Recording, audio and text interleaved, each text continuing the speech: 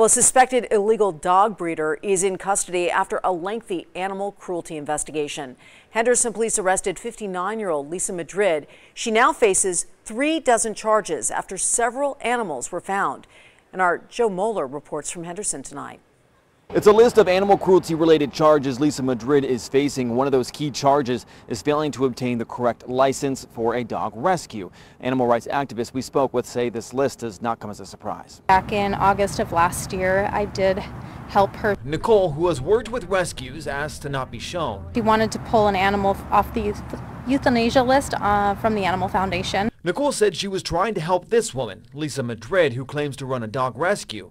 Nicole saved a dog for her from the Animal Foundation. It was her responsibility to go ahead and make sure that those animals were vetted. After that, she completely cut off all contact with me on both Facebook and through text messages. Nicole says she was forced to get the dog vet care, and she sensed the situation just wasn't right. I'm actually not surprised. Monday, a press release from the Henderson Police Department revealed Madrid is now facing 26 different charges. Some of those charges include failure to provide proper air, food, and shelter, having too many animals, failure to provide vet care, unlawful crating, and not having a license for a pet rescue called Little Buddies Rescues. The release states that Madrid was alleged to be breeding dogs. The address associated was on Sitka Spruce Street in this East Henderson neighborhood.